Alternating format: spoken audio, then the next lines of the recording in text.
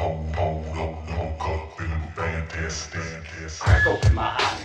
It smell like dope. I gotta have it fresh, so I go to the safe zone. All right, and we are back. Roc-N-Red in the house. We are back with one to rock y'all heads for real. This came from Red. Red sent this to me. It's a link. Y'all can go check it out on YouTube. It's Crazy Bone talking about private prisons and hip hop. And we're gonna dive into this subject, man. And I did my research. First of all, I'm gonna give a little disclaimer.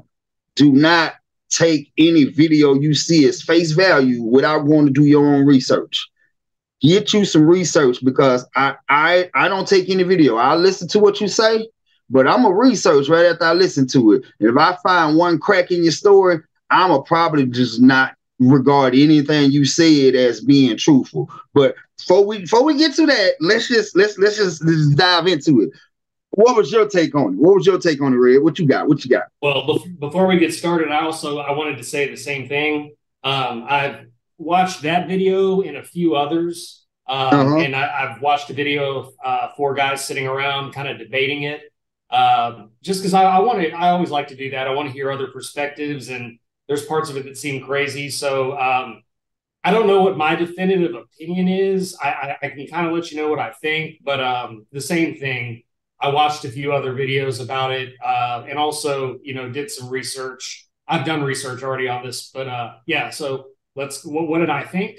That was your question, right? Yeah. When I first heard that, I don't think it was through Crazy Bone. I think I found somewhere where I actually read the entire thing that was written by the guy. And nobody knows what we're talking about yet, but we'll get to it. But the letter that was supposedly written by the record exec in 1990, and just seemed like a disgraceful, like, abomination if of just a horrible thing if it was true. Yeah, just an awful thing to do. Yeah, that there's people sitting around plotting on things like this. It's very dark. To me, you say dark, but it kind of seems like American history to me.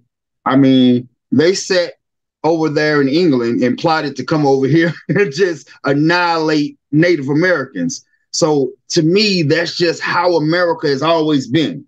And if you don't watch it, it's always somebody out there like that. I mean, since the beginning of time, the devil has been right here on this earth, and he ain't going nowhere. Energy is neither created or destroyed. So if it jumps out of one thing, it's got to jump into another thing. So, but my thing that I got on it was, that was my initial opinion. Yeah, maybe a few years ago. That was your shot. You go, after you researched, what did you come up with, and how did you feel about it? Well, I find that it could be plausible. It's plausible that it happened that way. But it almost seems like, I think there's some truth in it no matter what. I think there were probably intentions there to do that, because I remember when hip hop turned from conscious hip hop into gangster music, and I knew it at the time. I don't know if you realized it, but as a kid, I could see things going that direction, and I kind of thought it was sad even then. But it almost seems like the way it was written, it could be somebody putting the story together in a shocking way to put the narrative out there. Yeah. You know what I mean? Because you could compile that thought process and everything that happened and make it into a story like that, where it was actually a meeting that happened between, music execs and owners of this new CCA, Corrections Corporation of America, which had just started. And then these folks who are in the music industry are, some of them are shareholders in it. And then possibly the CIA was there, or some other people who nobody really knows who they were. Yeah. So I think there's some truth to it, but after I watched a few other things, I wonder if it's not just sort of a summary of the ideas and some of the things that happened. So this is what got me. This is what got me. So Crazy Bone says he's at this meeting, right? He was 19. He was at the meeting. No, Crazy Bone was not at a meeting. He's just reading a story. He's reading what somebody else is there saying. And he's been in some. Have you asked him, or he's done videos? He's been around some stuff. Yeah. Well, this is what got me. So this guy which he doesn't name, obviously he's reading the letter. It says that he stayed in the music industry. So you stayed, even though you knew this was going on, you made your money, and now we've got a letter from you 20, 30 years after you made all your money, and your name's still not being said. It's kind of hard for me to believe that anybody wants to be a whistleblower these days without their name being there. Actually, I believe it said he left the music industry after some number of years, but I don't know. He didn't leave immediately. He, either found his way into a different genre. I'm sure he ran away from hip hop or rap. Yeah. But he probably, if I'm not mistaken, he stayed in it for a while. I don't think he said exactly how long it was. But again, that could be, somebody making up a story about things they know, and just, of course, it's an anonymous person who nobody can get the real story from. Yeah, and that was my whole thing. It's like, all right, so he doesn't name the people that walked out. Well, if they walked out, why not name them? Well, because supposedly they signed this thing, but what does that mean at that point? Well, he said they signed, the ones who stayed there signed, but he said some people walked out. Some people walked out and said, I'm done. Why not put their names in it? They walked out, they did the right thing. They're not a part of this. They didn't sign anything. Why not put their names in it? I understand not putting anybody else's names to sign it, but this is what got me.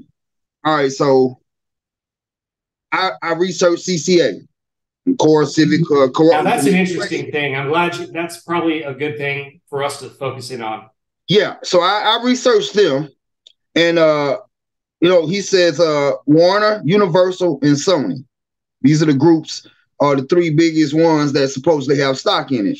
And now I'm looking at numbers from CNN.com like right now. So the two biggest shareholders were supposedly Vanguard and BlackRock.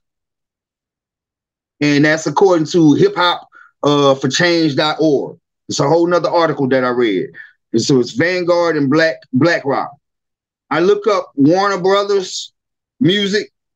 The biggest shareholder is not Vanguard or BlackRock. The biggest shareholder is Fidelity Management Research Company, 10.9%.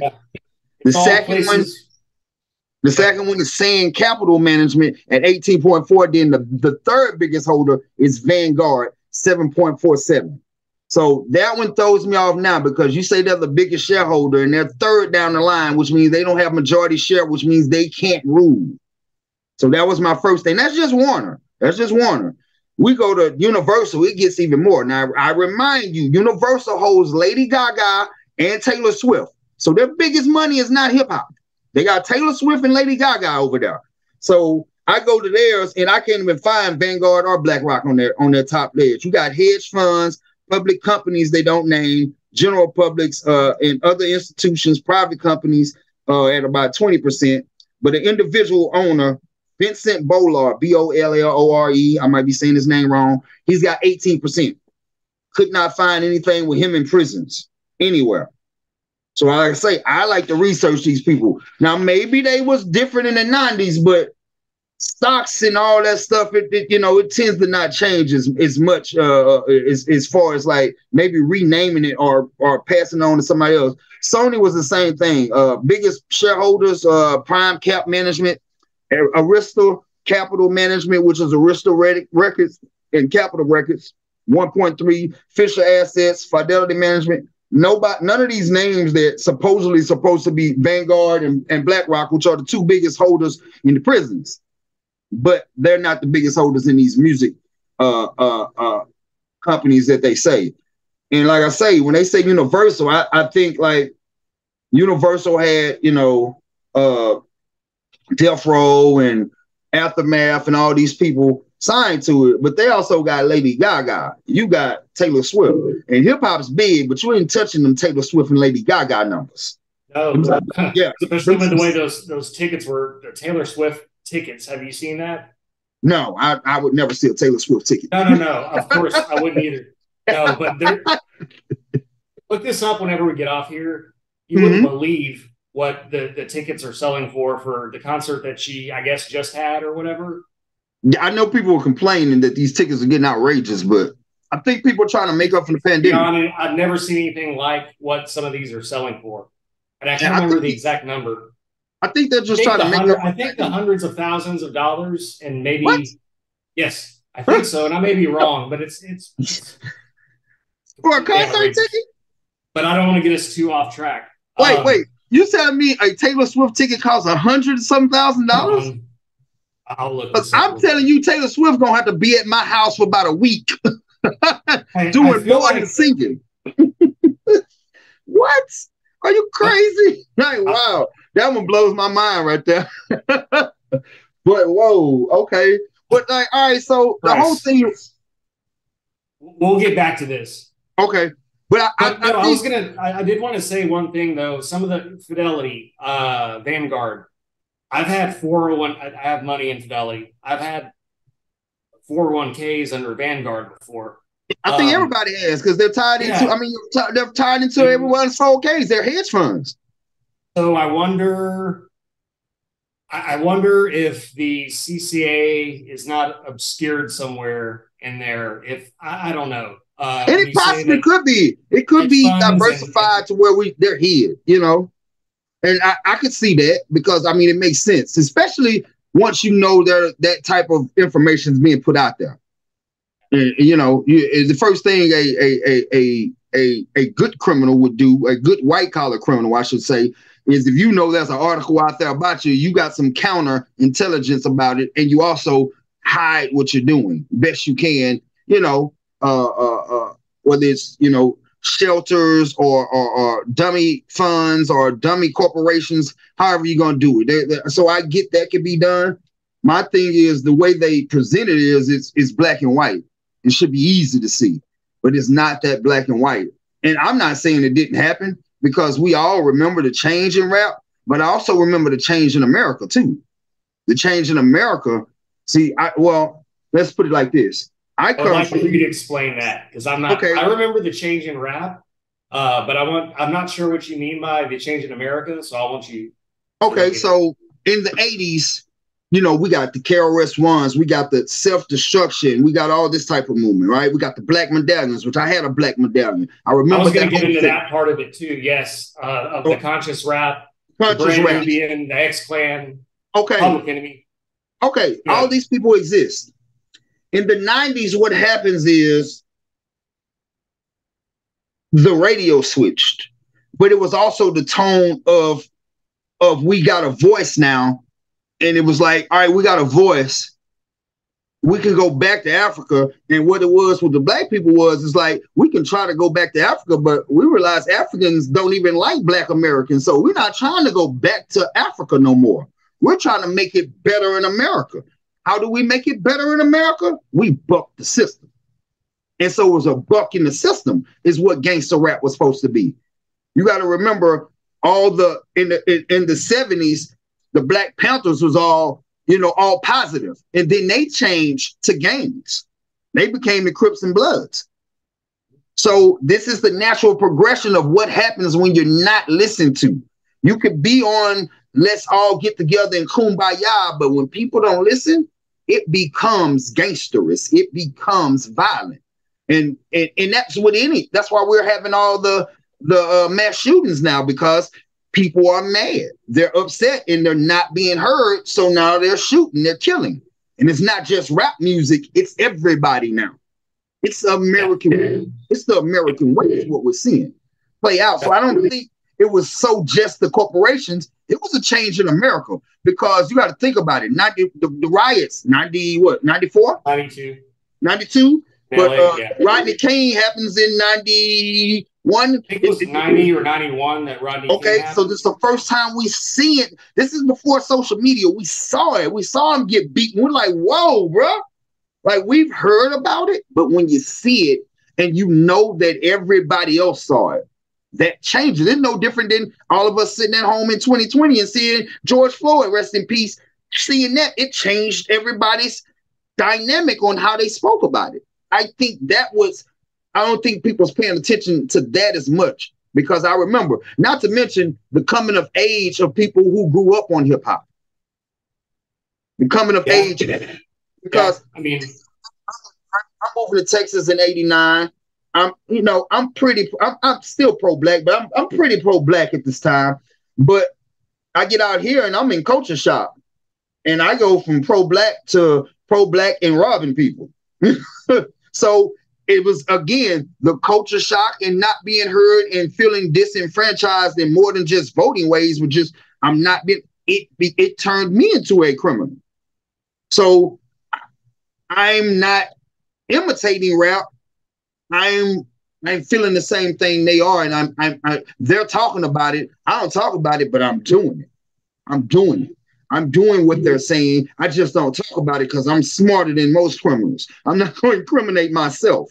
But it was not that the music did it. It wasn't prisons. It was a conscious decision I made in my situation. So I could see how a music, but I don't think it was just me. I think it was a lot of people, and it was just a backlash of not being heard. Like in Black people's mind, we were going to get to a point where America finally said, "Hey, we sorry, y'all helped us, y'all are a part," and that still hadn't happened. We didn't think that happened till maybe Obama, and when Obama happened, it was almost there until we started to see the outright racism. Because people think Trump changed it, and I say no, Trump didn't change it. Obama changed it. Obama made a way for Trump, because it became some of the most racist stuff was said about him and his wife that I've ever heard in my life. And it's like, wait, these are the same people who want you to respect America. They don't respect the president. One of the best we've ever had. Squeaky clean. Squeaky clean. Like no mistresses, no baby mamas, no kids. No sneaking nobody in the White House, squeaky clean, Harvard lawyer, just whole life squeaky clean. But the stuff that was said, the whole Kenya thing, this, whether he was born in America, come on now, you think America didn't do their job and check his birth certificate? But that became, all of a sudden you want to question the person who you wanted us to back all these years. Now you want to question because he's Black. And the questioning and not trusting America did not come to white people until they put a Black person in the White House. And that's a fact. Until then, America was, white people trusted whoever was in there. They might not have liked him, but they trusted him. But when they put him in there, it became a distrust. Well, we don't know. We don't believe. And that what made a way for Trump. Trump played to that, and then boom. Now we've got Trump in the White House. Directly after the best, we go to the worst. Because I agree. I agree with everything you said. I want to go back to the beginning of what you said about when we started with the '92 riots and Black people not being heard. Now, I'm going to go, it's easy for me to forget sometimes what I was learning and what I felt at that time, because I listened to hip hop very heavy. My best friend was Black. So I got into hip hop, and I was listening to, for instance, like my favorite album, I think one of the best albums ever made was Ice Cube Death Certificate. Oh, he talked about, he even said in Black Korea that, he talked about the riots that may come, and they did about a year after he put that album out. So I actually was very aware of what Black people in urban America, if we'll call it that, felt at that time. And very, it was something I wouldn't have known if I could only know it through music.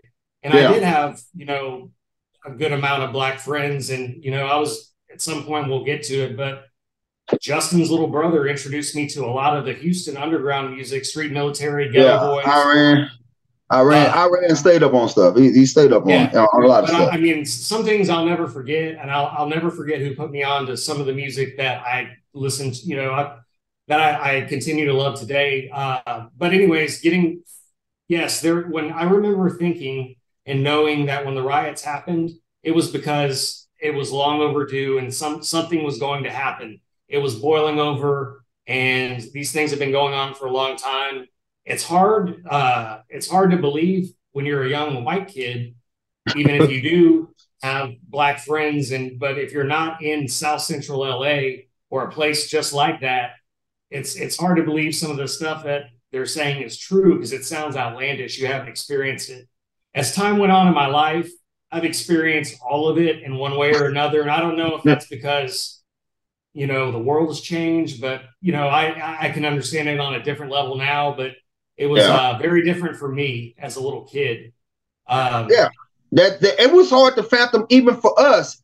I think a lot of people thought gangster rap was an exaggeration, but then when you saw it, like I said, then it sits in on you. You realize this is not exaggeration. They're telling their truth. We didn't have that phrase in the 90s, by the way, telling your truth. That's a new one. Yeah, it's a new one. But that's what kills me about these youngsters. They're still telling the same stories. But, I mean, think about it now. That was then. These kids grow up with iPhones. They grew up in a whole different world than we did. I don't think anybody is as hard as a 1990 rapper ever was. Nobody could be that hard again because it was a time, like we say, we all knew it was kind of boiling over and it was going to come. But there was not a kid under the age of 25 that had a hard life because you've had a cell phone, you've had the internet, you probably grew up with an iPad. You probably grew up in better neighborhoods than we ever thought about growing up in, and you probably grew up with friends of all diverse. I mean, that's maybe in Texas. Maybe I'm, because I've been in Texas now. Because, but it's still, no matter where you are, you still grew up with technology, which made the world a lot easier than before. Where we had to just listen to the music to hear it. They've got a cell phone. They've got the video. They can see it. They can see it, so it's a little different. But, back to our point, the prison thing is, I didn't get to research Mr. 23, Michael Jordan now, and see where he falls in this prison thing. But I've heard over the years, and I do know, I've researched at one time or another, he owns quite a bit. Quite a bit of his wealth comes from private prisons. So I tell people, that's one of the reasons I've never owned a pair of Jordans. When I found that out about him, it's like, wait. He's the hero in one point, but we're talking modern day slavery, and he's an investor. Come on now, that's if we're gonna get mad at somebody, we got to get mad at Mike a little bit because and I have not researched that either, but it doesn't surprise me. I know for certain that those people would have gone to him to get him to invest just because of how it makes sense. It makes sense. It makes sense. I mean. Have you heard about this WTX thing that's going on right now? No. That I sent you a link on it when I first heard about it. Yeah. And it just gets crazier and crazier. Maybe we'll talk about that one once we understand what's going on. But one of the big people that was involved with that is Tom Brady and his wife. And so you're going to go to big high profile celebrities if you can get them to invest in your thing, off top if you're moving that kind of way, right? I mean, it makes sense. You want to move your product fast to get somebody to endorse it, and get somebody that's accepted in every household, like a Tom Brady or a Michael Jordan, that crosses color lines. Certainly, nobody was advertising or getting on there and talking about private prisons, but I'm not. If they were going for somebody who had the money, they might go to him and try to have a meeting. And if he took it and he did it, then maybe he did. I don't know. Well, the funny thing about it is, I don't think we knew prisons was private in the 90s. I think we all thought they were all government issue. Like I just assume so. Yeah, it's insane. It's insane to think that people, because if you go to that letter, this is the most damning part of it all. Is what was supposedly said was, you're going to be invested in this company, and we need to ensure 90% occupancy to be profitable. Like it's a hotel. That's insane. Yes. Now, so here we are. We need to, and allegedly, we're going to promote gangster rap, and that's going to create criminals, and we're going to keep these prisons filled. So yeah, and that's a kind of a hard stretch that. Because gangster rap hadn't existed yet, how do you know it's going to work? Well, they put a name on it, and nobody in the hip hop community ever called it gangster rap. No. Nobody said that. That Nope. was what the mainstream media called it.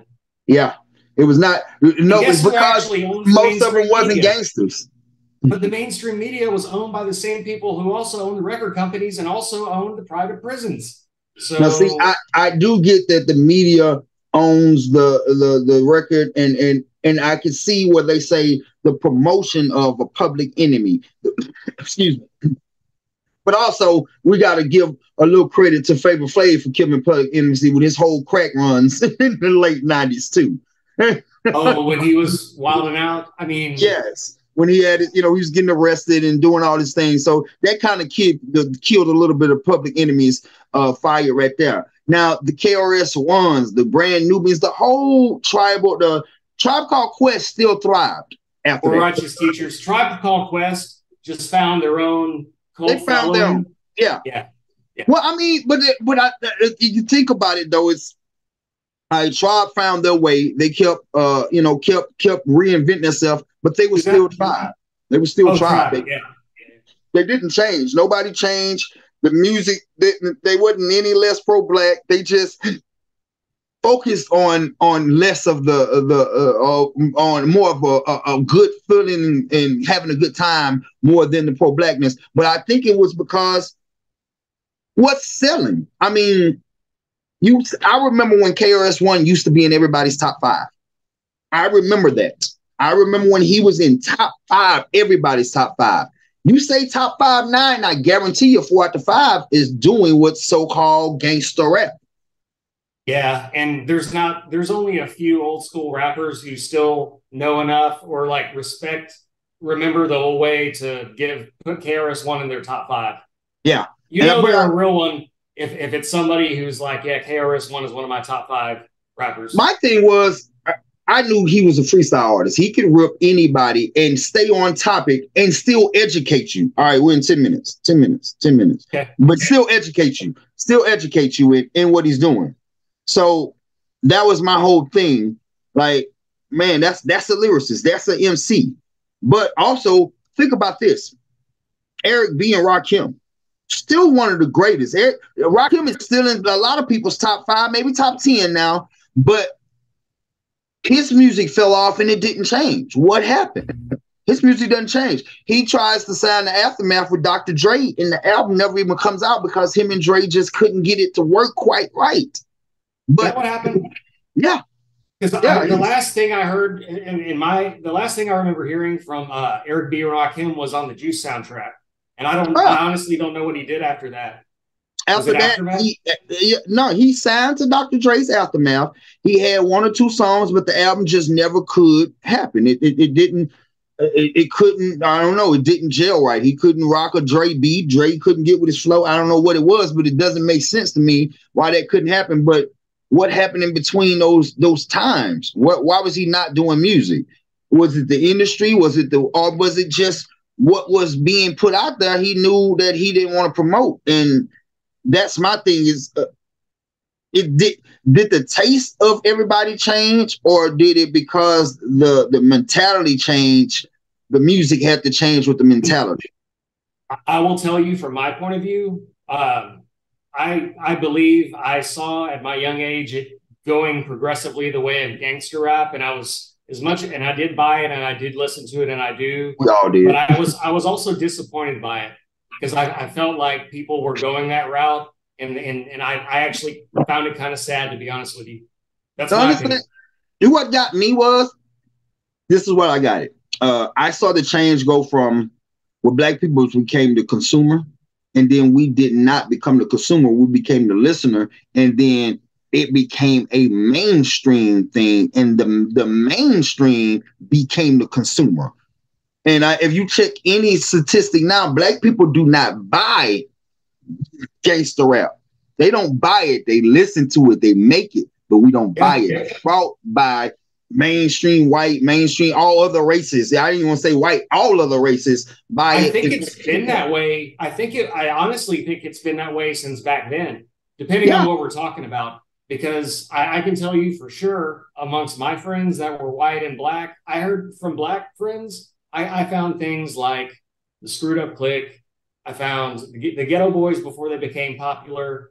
Street Military, one of the greatest groups ever, you know, as far as I'm concerned, out of Houston. But it was more underground.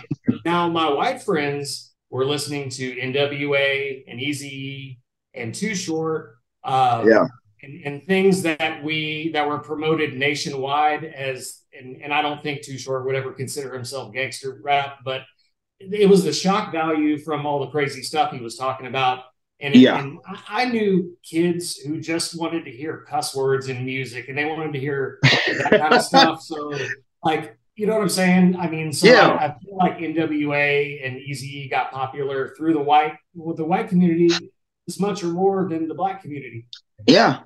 The thing about it, what got me with that is, all right, so I'm doing like you now. I got time on Two Live Crew. I mean, all right, so Two Live Crew is Two Live Crew, and they're talking raunchy. Nobody's listening. NWA's, they're talking bad. Nobody's listening. It wasn't until both of these groups got into the national news where they're tearing up the CDs and they're fighting the SEC.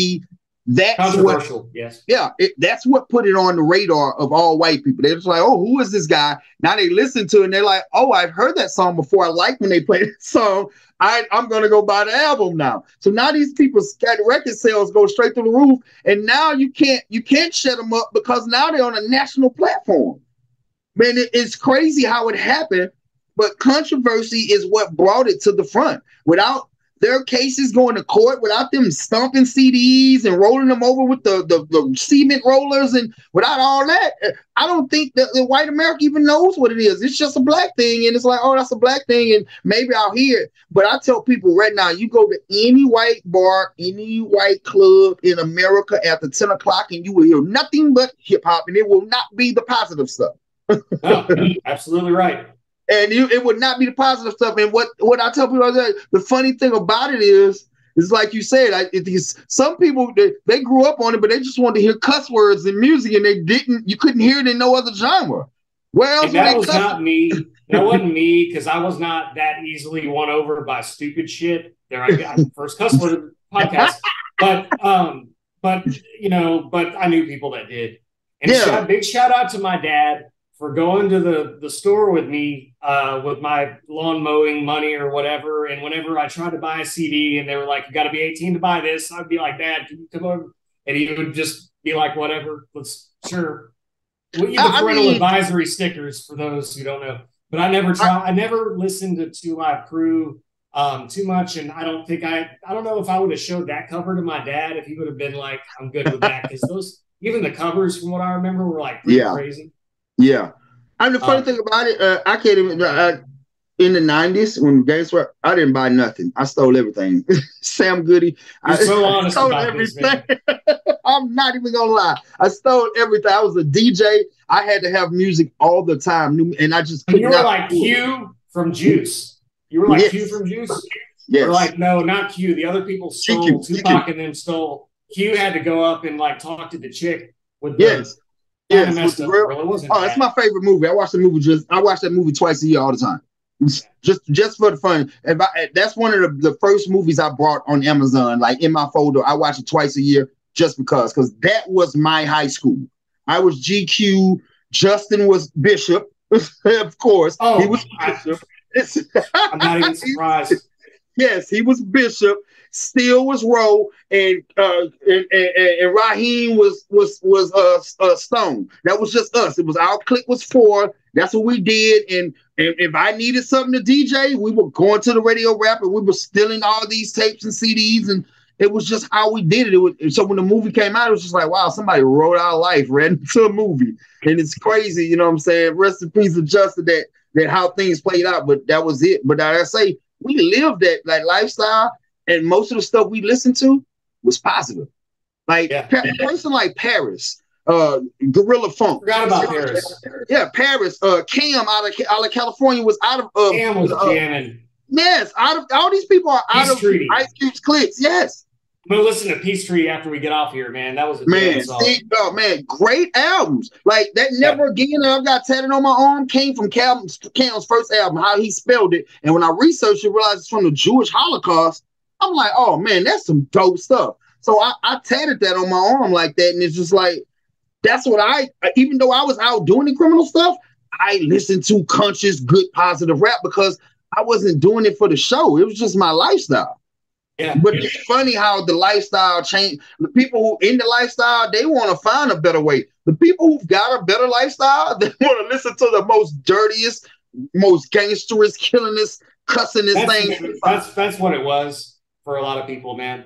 God, Justin was, you know, I could say this.